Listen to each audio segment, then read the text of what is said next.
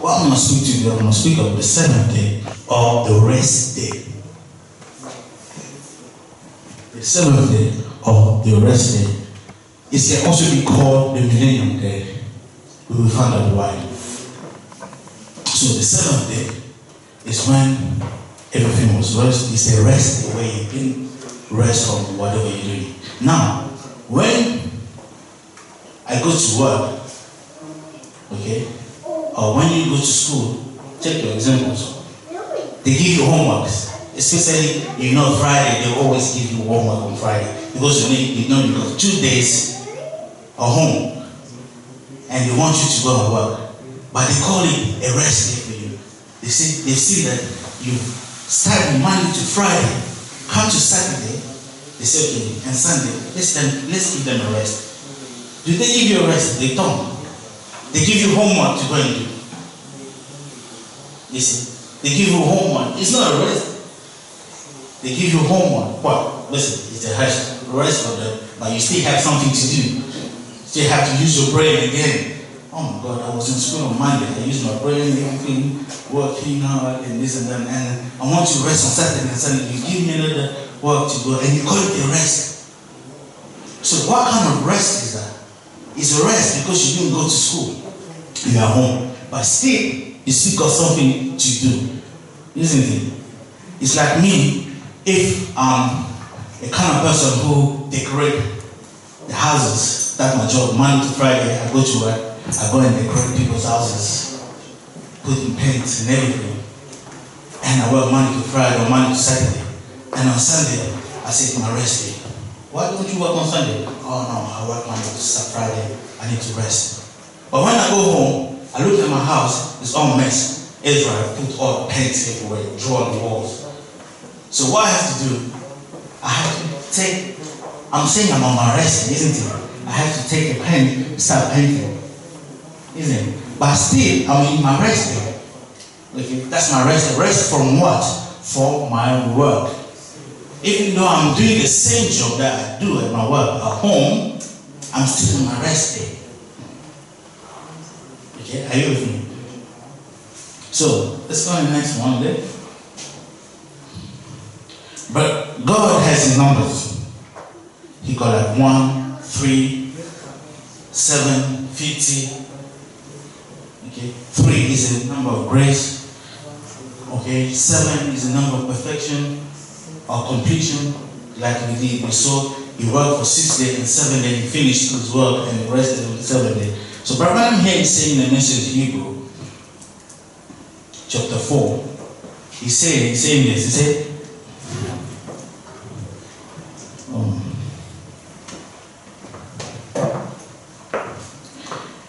he said, listen close.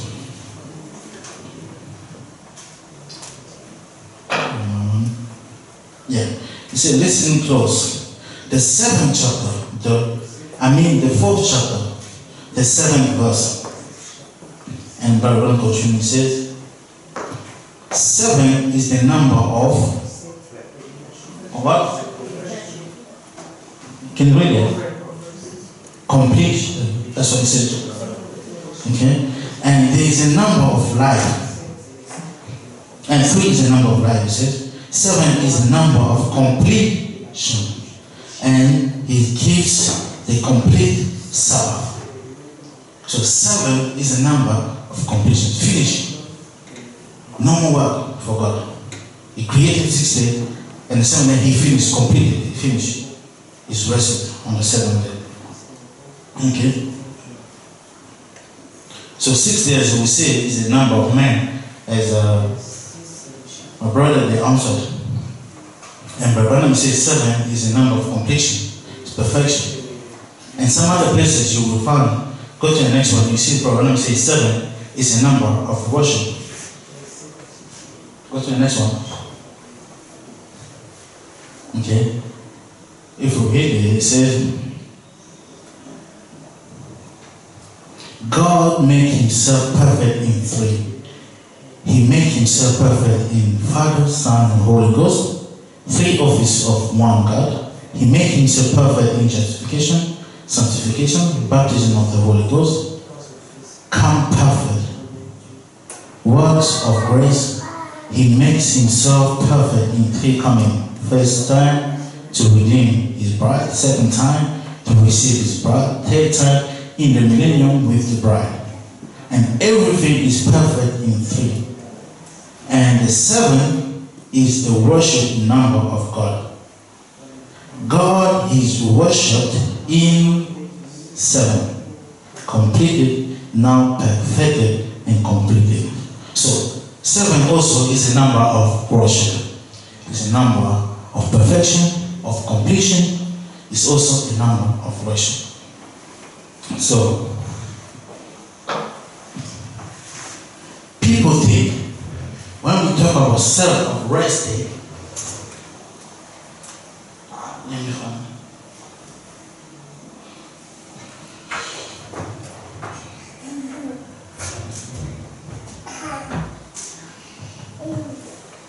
When we talk about Sabbath of rest day, it's we're resting in our physical body. We all know we have a rest day. We also, as God had a 7 rest day, we also had our 7 rest day. Okay, which we call the millennium or the Sabbath, the rest day for us. Okay, if before we go further, go to the next one. Becky, next one. Here, Brahman is saying this.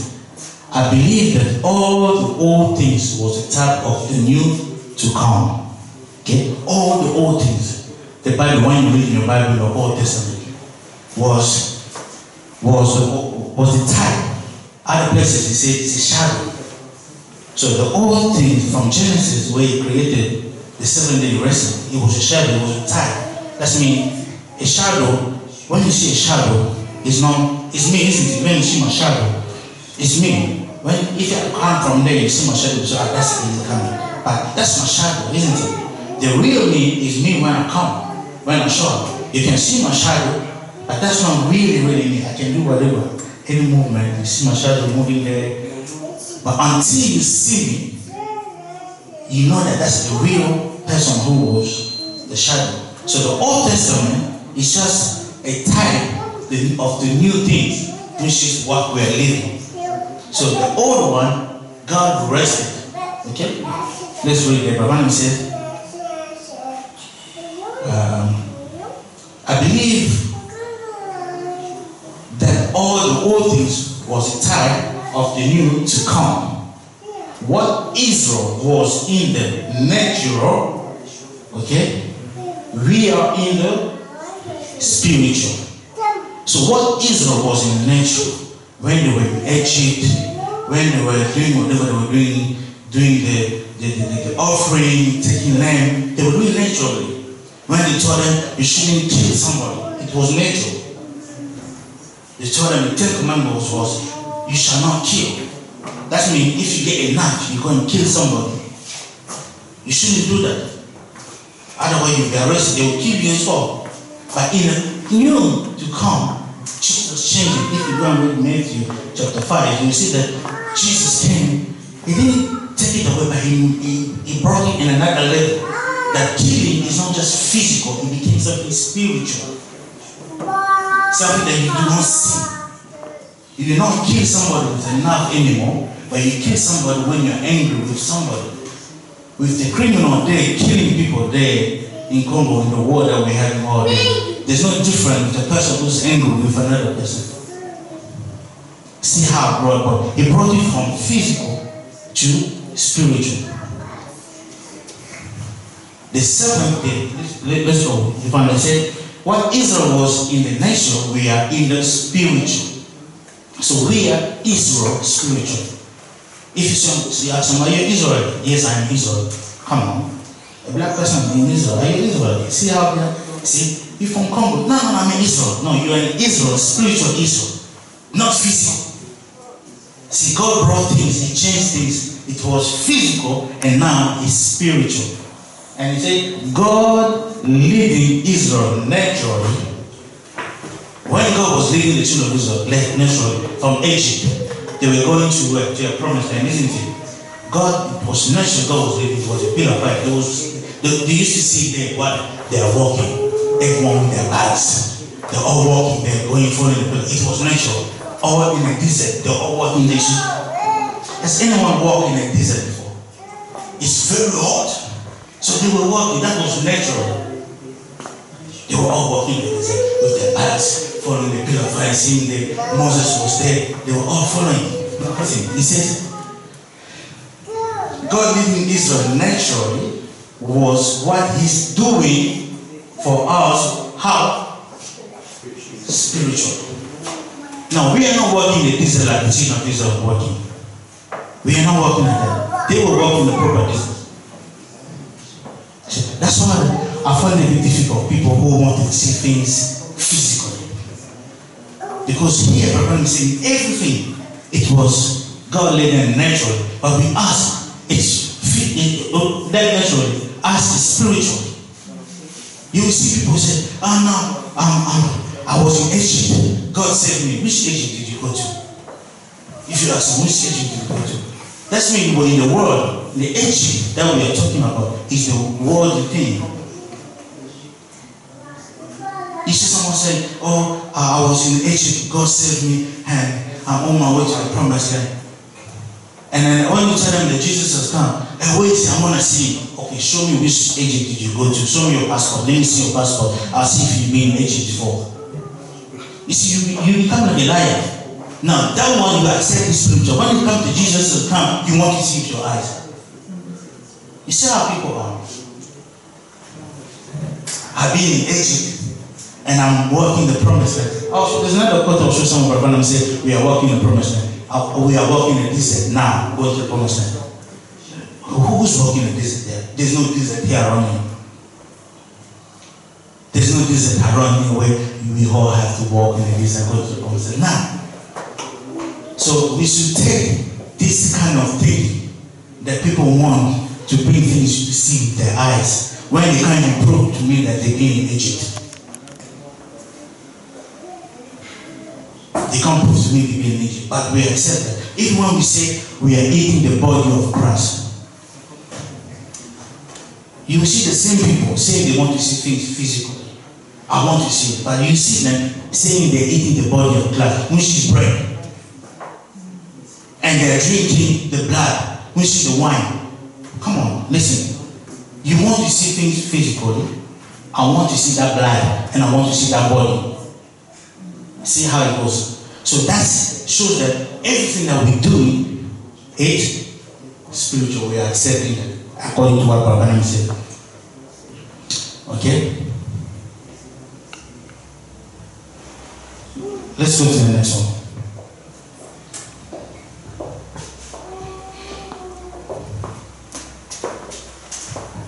Listen here for now. He said, I'll read on my side here. So we are speaking of the seventh day, okay? We all know that the seventh day is the old things of the shadow to come. And Rabbi says everything of the old, what God was doing naturally. So to us, is doing what? Spiritual. Is it?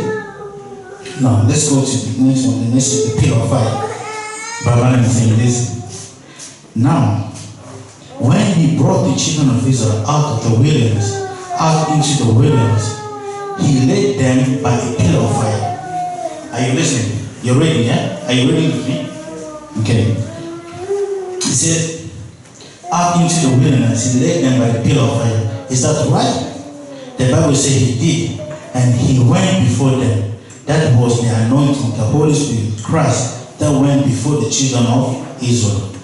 Well, if he is the same as he was then, he is the same man, the same person, is everything that he was then, he is now. Now listen to that part where on the line. He said, and as he led the children of Israel then, in the natural, he is leading the children to, he is leading the church today in the spiritual. Is that right? Do you believe that? We are in the wilderness. Do you believe we are in the wilderness? Are we in the wilderness? You have to believe. Brother say we're in the wilderness. Now you see, it's not something, a wilderness where it's a physical wilderness. But we are in the wilderness. Brother say, do you believe we are in the wilderness today? Do you believe that we are in the wilderness? We are on our way on the road to the promised land. See, so the wilderness now is not a physical wilderness. It's not a physical wilderness. So people should stop disturbing other people saying, a physical thing, or a natural thing, is something that you can see with your eyes. Okay? Or you can touch it and see with your eyes. But Baba said everything that he did with them, it was just a shadow. So the real thing is us. In the spiritual now, what he's doing. To us, you don't need your 2 eyes that you got there. Me, I've got these 4 eyes, like my brother had got 4 eyes now. We don't even need these 4 eyes to see things of God. It's spiritual now. Okay? So the only way you can see God, Baba said, is in me and you. We are the reading epistle. We are the Bible working. We are Christ, Jesus, today. But people want to use their eyes here to see. We spoke about last time about seeing. I think we'll come back to that message next time again, just to remind us again about seeing. People like to use these eyes. They trust these eyes so much. Now, if you trust in these eyes, and you love this as the way you're trusting, Baba said we are in the wilderness. So show me with your eyes, where is the wilderness? Here, in this. See, it's not about eyes, it's about faith now. It's about believing by faith that we are in the wilderness. Now listen, Baba saying here. Now, when they got over into Canaan, where were they going? They were coming from Egypt, going where? To Canaan. Okay? So in Egypt, they were suffering. They were beating them, treating them very bad, making them work. They were working there, doing the heavy stuff, beating them, do whatever they want to do to them, killing them. So the promised land, they have to go to a promised land. And the Bible says we are walking where? To our promised land too. We are in the wilderness. So listen to that promised land now. Listen. When they got over into Canaan, when they got over into Canaan, so that's where they were going, they got there, did not represent heaven. So Canaan of the old time, it wasn't heaven. Today, the way they were walking, they have their wedding, they have the Egypt. We have our Egypt. Our Egypt is the worldly thing. Okay, are you with me? So their wilderness, walking in the wilderness, we have our wilderness as well. Walking as a Christian, doing your life, trying to live the word of God. You're walking to get to a promised land. And they were walking physically, and we are doing it spiritually. Every time when you're praying, God will help you to live a Christian life for one purpose, to get to the promised land. Okay, you want to get there. And they were walking as well on their side physically to get to the promised land, which is Canaan. So Rabbanim said, Canaan is not heaven. So we are working hard. We were working where? Okay, because it's already the past tense. So we were working hard to get to our Canaan. There, Canaan is what? Which is not heaven. Rabbanim said it's not heaven. It's not me saying it's Rabbanim. It said Canaan did not represent heaven. The red part says they had war in Canaan and so forth. So, in that Canaan where they were working, going to, there was war there. There were things going around there. So we also are working to go to Canaan. So listen, Baba said, what's Canaan represented? He said, it represented the millennium. So they were working to their Canaan, we working to our millennium as well. Canaan on that side, Canaan in our side. There it was physical Canaan, us is a millennium, isn't it? Okay. There they have war. And we in our Canaan we have war as well. It's not heaven. I'll show. People are saying, why you guys are saying you're in the millennium and there's war around? You just bring them the same scripture.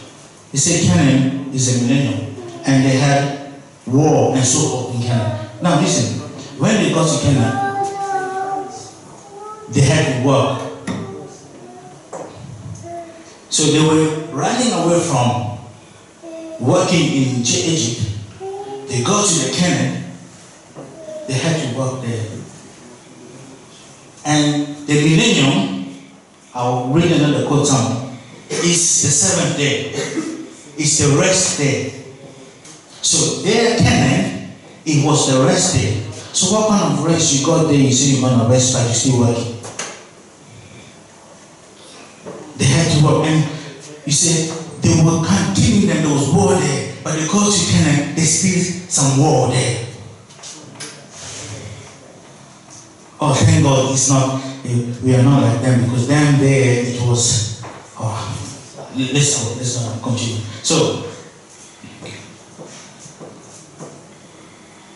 he said, so we are, listen to me, so we are going into that. We are on our road now to the millennium. I believe it. So, as they were in our road, walking, going to the millennium, we are walking as well, we were working as well, going to the millennium. They got the millennium, the Canaan, which is the millennium. There was war there. They had to work. They had to fight with the people that was in their land anyway.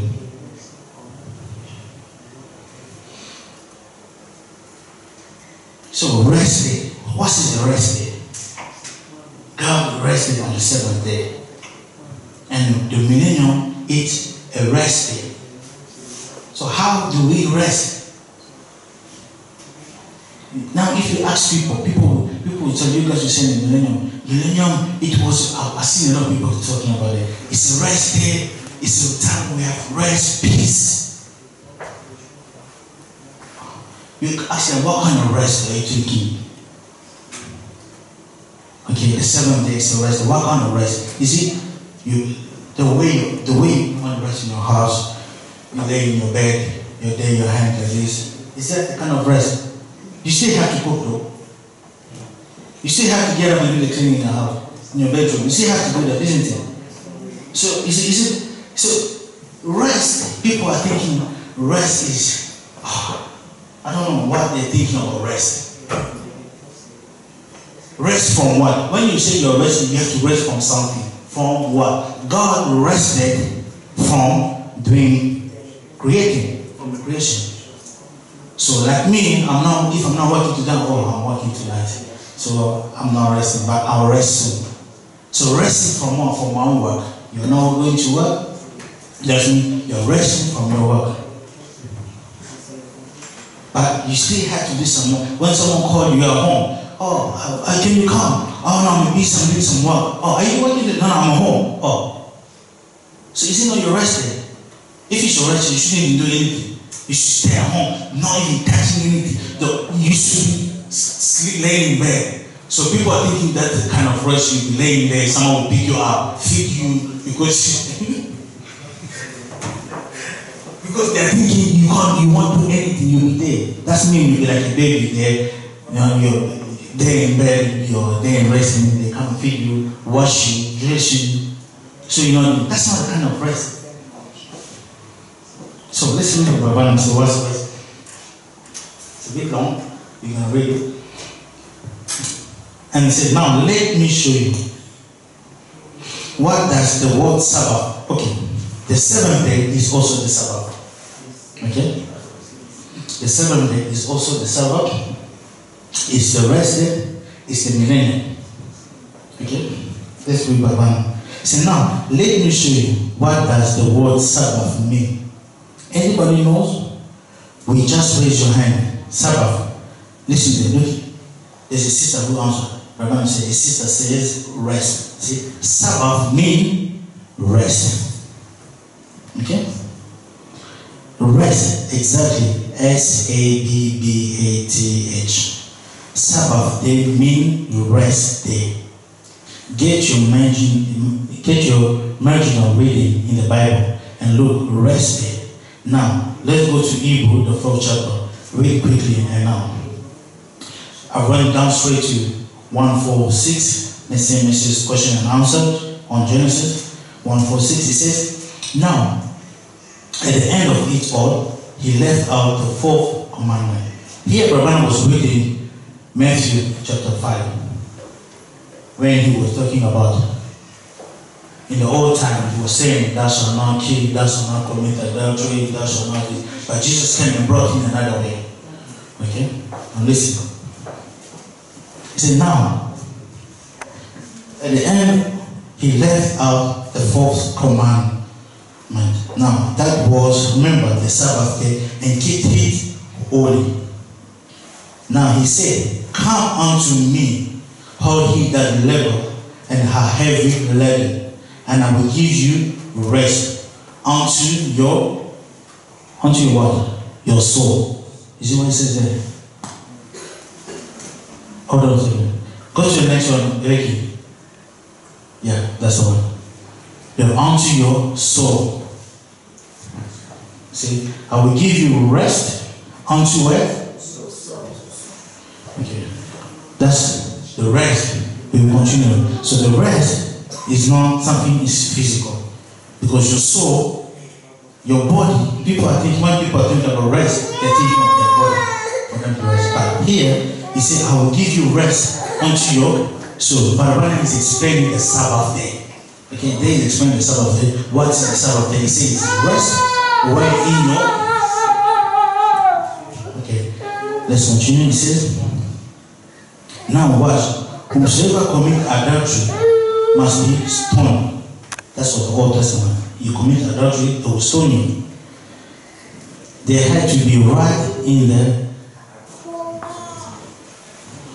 What am I reading? Okay.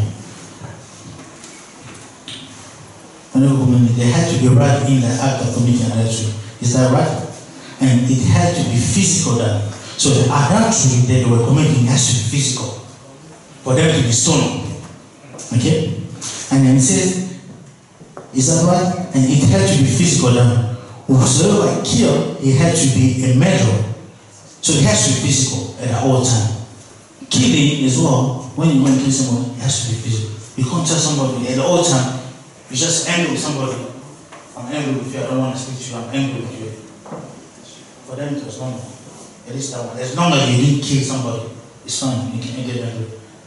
But when Jesus came, he changed it. You can only be guilty at the old time if you kill somebody with a knife or whatever, you are guilty. But when Jesus came, he changed it. It's no more killing somebody like that. It's simple, just get angry.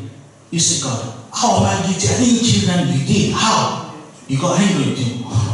See, that's how it is. Getting angry now, you change from killing physical and getting angry. Okay?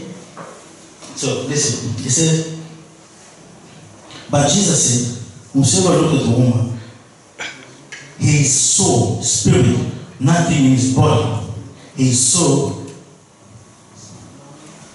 Okay, yeah, his soul redeemed. It wasn't them, it was his schoolmaster. See, the law was, now he said, whosoever looked upon a woman to lust after her had committed adultery already in his heart. Now, Barbanas continue there.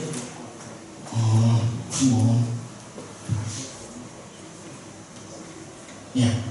Now,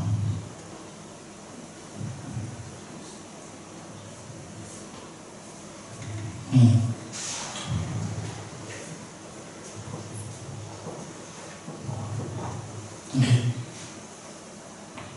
I'm about to finish it. So it says, where am I? Now he said, whoever looked upon a woman after he had committed adultery already in his heart.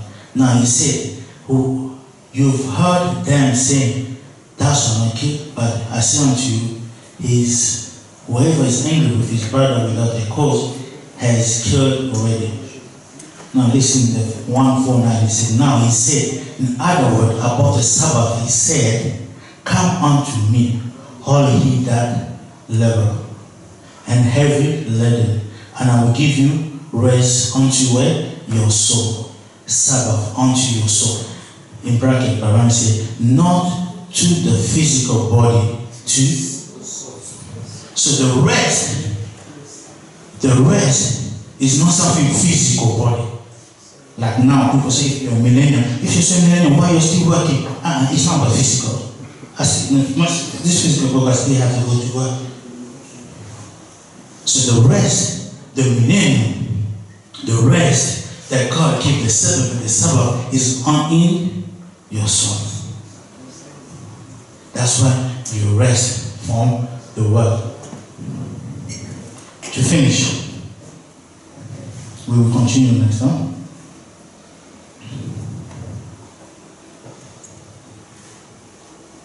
Go to the next one, Becky.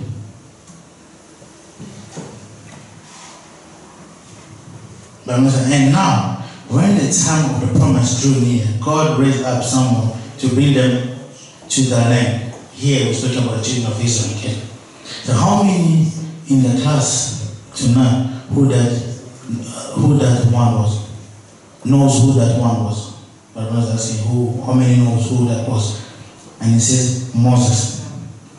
Notice a very, very real type of our one that was given to bring us to the promised land. So Moses, the time of Moses, but let me say, is the very, very type. That's not the same one as in our days here. Okay? It's one that was given to bring us to the promised land. Christ. We have a promise. Because our promise is spiritual rest. Just like Moses, he was raised in those days to take them to the promised land. And so we have a promise, and our promise is a spiritual rest. Where they were, and he said, where theirs was physical rest. There, in the time of the children of Israel, their rest was physical. Okay? So our rest is spiritual rest. Where? In your soul. So forget about these people saying the millennium is a physical way. You have to rest physically. They should go and sleep. If they want to rest, they should go and sleep and rest in their bed. Rest in the house. Because that's not the rest that God giving to us. The last one, or before the last one, maybe.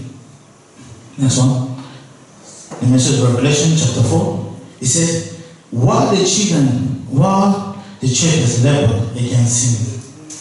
Okay, before I read that, what are we resting from? God rested from his work, isn't it? For what he did. After 7 days working, he has to rest. Okay? And here, Brother say, why the church has labored, in other words, labor is work, okay, against sin, okay. So work against sin. That's what we're doing every day. That's what we're doing every day. We just train your people not to be a sinner. You're working there. They go to church, they preach you. You should not do it. You should not. You go home on your school. You're trying to be a Christian. You don't want to sin. You don't want to. You're working against sin. You're working so you can be a good boy, a good girl. You're working so that you won't sin against God. Anything go contrary to the word of God. Listen, he said, while the church has labored against sin for 6,000 years, and the 7,000 is the millennium. So we say that God created the earth 6 days, isn't it? 1, 2, 3, 4, 5, 6. God created the earth. So we read in First Peter, this is second Peter or First Peter, when we read, it says one day is equal to 1,000 years. So one day is equal to 1,000. Is it 1,000? 1,000 years. Is that what I said at the beginning? So one day before God, it's 1,000 years. So God worked for 6 days. That means it's 1,000 here, 1,000 here, 1,000 here, 1,000 here, 1,000 here, 1,000 here. So altogether it makes 6,000. Okay? 6,000 days. And by one day, it says this.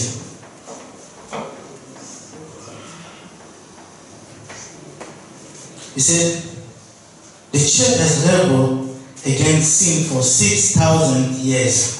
The sin that God worked his work for 6 days to God, and for us is 1,000. The church has worked for 6,000 years, and there's another 1,000 left.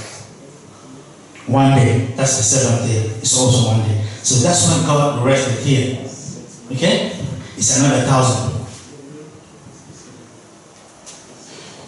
So, he said, the church labored against sin for 6,000 years, and the 7,000 is the millennium. That's 7,000. The last one there is the millennium. God, the church, who worked hard us not to be sinners against sin for the whole 6,000 years here. We worked hard not to be sinners, to be good boys, to be good girls. You're a Christian, how a Christian should be. You don't want to sin. You're trying your best. We're working against him. So Jesus, God also was working to finish his work, to finish his thing, his creation. And on the 7th day, God rested. Let's wait. But Bible says, they said, God made 6,000 years to be the world. The 7,000 he rested from all his works. And the church labored against sin for 6,000 years, and the 7,000 the church rested. Now see where we rested here. Against sin, no more sin. Here on the 7,000. Now, when I'm saying about no more sin, we will get it. We will get it. So we rested against, because we were working 6,000 years. We were working because we were already. I will show you that we are already, even here, maybe even going further past this, but I will stop there. The 7th. We are there on the 7th. The rest there. That's where the church rests. We walk 6,000 years. So how did you get that 6,000 years already? Okay, fine. Let's go and see the last one and finish. Go, thank you. Now, in the future form, I'm saying this. Notice, this is still not referred to this millennium reign. The 1,000 years is not the new earth. Okay. There already we know the 1,000 years is not the new earth. It's not heaven. I've read it before, and here Papa is confirming it again. It's not the new earth. It's still on this earth. Okay? This is where the millennium reign, in this earth, not someone else. Here. He said it's not the new earth. It's not the new earth. See, the millennium reign is a different reign. That's what we go into the millennium. But that isn't the new earth, the new heaven. So if somebody telling you, you meet somebody saying, you say you're a millennium, the millennium, how come this, how come we still have cars? Which side do you think it can be a millennium? But Bible said there's no new, it's not a new earth. That's if it's not a new earth, it's still the same out here. There's no other earth where we're going to go for the millennium. He said it's not a new one. It's not a new earth, a new heaven. It's not just the same one. So someone who come and tell you, how come you say in the millennium, in this side where there's car, where you guys are working, tell them, so ask them, where are we going to go for the millennium? They should tell you where. Because it's not the new. After the millennium, that's what we're going to have the new earth, the new. So it's no new earth. So those people should forget about it. Okay? Tell them, bring them, you can even write it down. And when they come to you, show them that. And listen, he said, it's not new earth and new heaven. No. That's just a rest place. So how do you rest where? In your soul. It's just a rest period. Not at all the new heaven and the new earth. For you see, in the millennium, we have things that would not go into that. Now, listen to both part of it. It's a type of the old 7th day. So the old 7th day, where God rested. My God. The old 7th day when God rested is the same with the millennium. It's a type of the old 7th day out at Eden. The 7th day. After he made the world, the 7th day he rested in Eden and the millennium. So the 7th day is the millennium, as I said. Now, how do we get it? See, the world has now almost 6,000 years now. This world. How long has this world been? 6,000 years old. You see, every 2,000 years it has a destruction. See, the first 2,000 years, the flood came. When was the flood? In Noah time. So, the first 2,000 years is faithful. It was the time of Noah. Noah in those 2,000 years. And God came and he destroyed with water. Everyone was dead. So we know 6,000 is gone. Okay? And then continue. The flood, he baptized it with water. With what? Water. Next 2,000, Jesus came to sanctify it and claim it. Drop his blood onto it, call it his. So the next 2,000, when Jesus came here, okay, this 2,000, Jesus came. Are you following me? So the first 2,000, it was Noah. The next 2,000, Jesus came. How many days so far? 4 days. So it's 4,000 already. So when Jesus came, it was the world was already in the 4 days. It was already in the 4,000 years to us, and the 4th day to God. Now, let's go to the next one. I will come again. Now, as king with his queen, and second 2,000, what does he do? He comes and gives his rest period. Okay? After the next 2,000, there's another 2,000 here. After the next 2,000, that's when he come and give his rest period. Let's continue reading so we can get you up there. 203 days. It says, and then burn them off and claim his own and put his own back on it. Now notice, not the perfect word, this millennium. It's the type of the 7th day. Then comes the white throne of judgment. The white throne of judgment, we speak of it next time. That one comes after the 7th day. Okay? Then comes the white throne of judgment. We are still in the millennium. In a day and 1,000 years.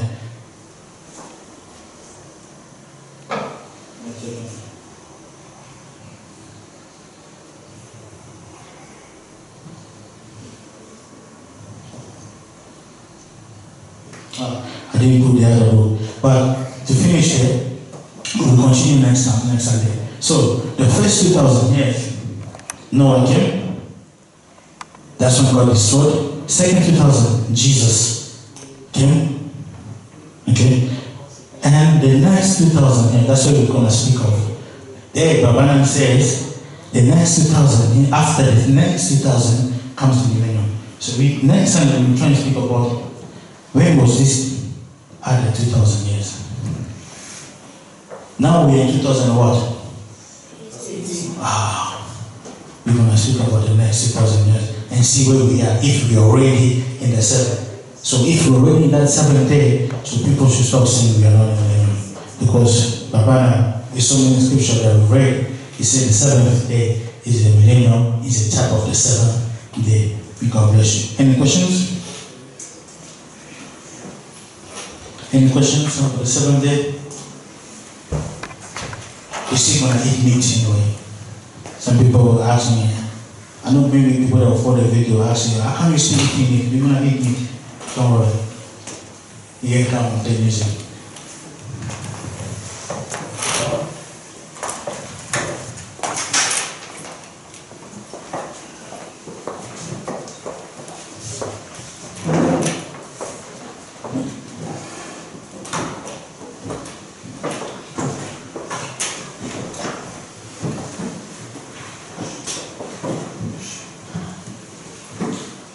We're gonna sing a song.